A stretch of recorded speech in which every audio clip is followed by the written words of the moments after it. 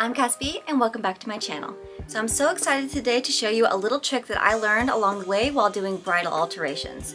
So today we're going to do a tutorial on how to do the perfect drop sleeve. So for a couple months now I've been working on this fabulous white sparkly glitter tulle mermaid gown. It's got a cool overskirt to go with it, but it's missing just the finishing touch of the perfect little sleeve to go across. So today I'm going to show you how to accomplish this really fun pleated tulle sleeve.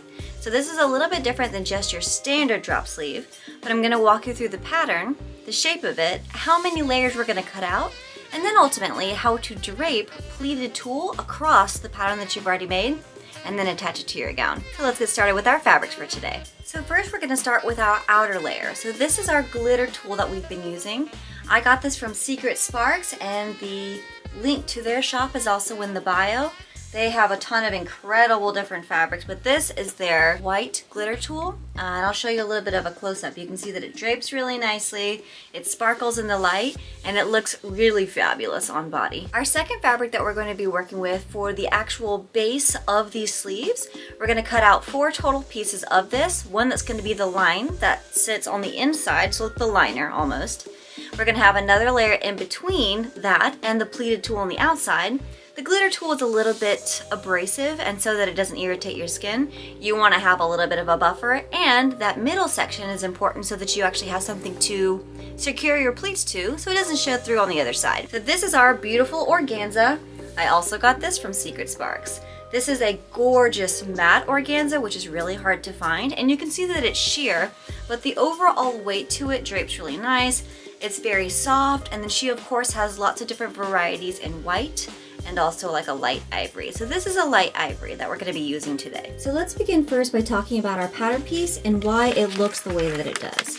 So we're going for something that really drapes nice and fluidly across the arm, and to do so you need a little bit of a dip both on the top section and the bottom section so that it looks really nice and smooth. So we have our instructions here that say to cut on the fold. So we're going to end up with a piece that's exactly symmetrical across on the side. So you're looking at kind of like a banana.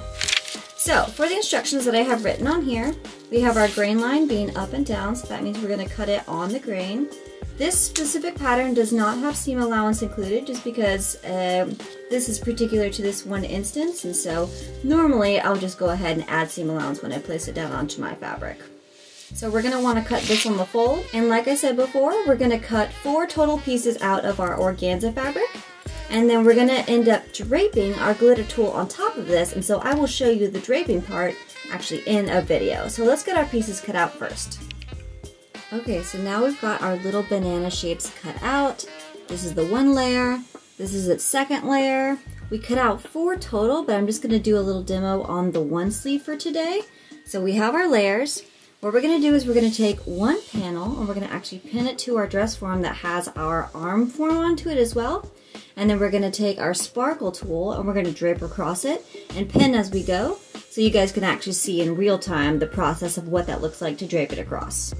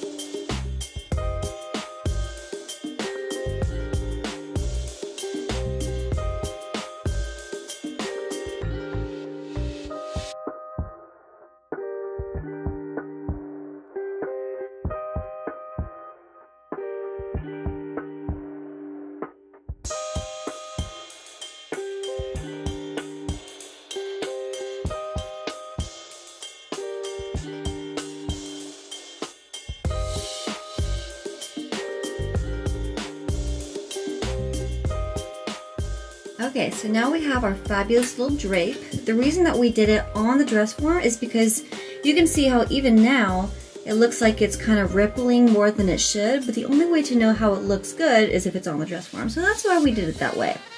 So the first thing that we're gonna do in the next step is to go ahead and stitch all the way around this outer edge. I'm just gonna do a 5-point stitch width so that if you happen to see it at the end, then you can just kind of remove that. So let's do that next. Okay, so at this point you can kind of see that it's all secured all the way around the outer edges.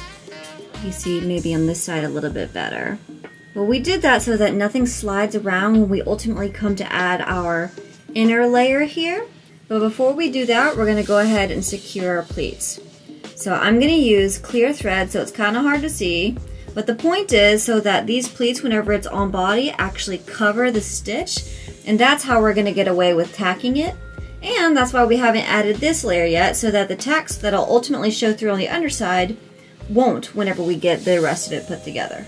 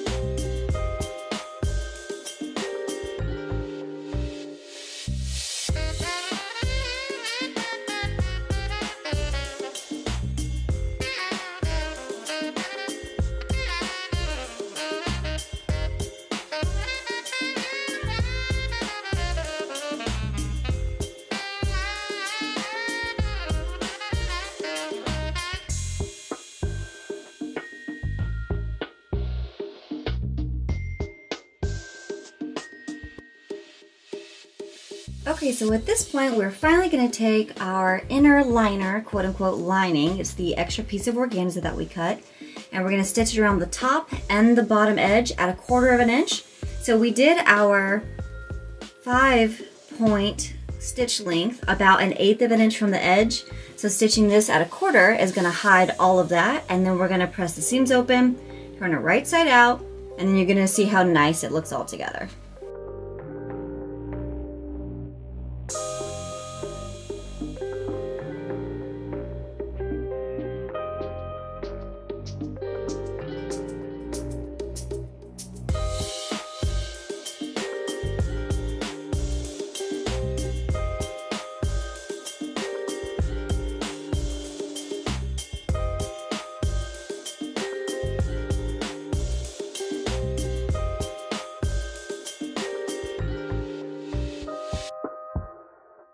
Alright, so now that you can see we've got this nice and pressed, this is giving us more of that original drape that we were looking for. And on the inside, you can see that we don't have any of those stitches showing through because we had that panel in the middle that keeps all of these pleats nice and secure. So the last step is we're going to secure these raw edges that you see on the sides here. We're going to take more organza, we're going to fold it in half and stitch it down, and we're going to attach it here and roll it over. So let's do that last part.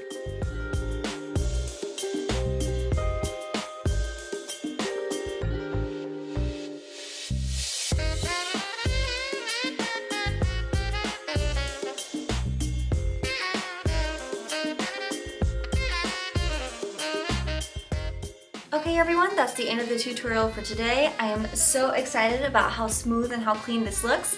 I hope you guys learned a little bit from this video, and I hope that it helps you in your projects that are coming up. I'm always interested to hear your thoughts and your questions, so please leave those in the comment section. Don't forget, of course, to like this video, subscribe to my channel, and I will see you all next week.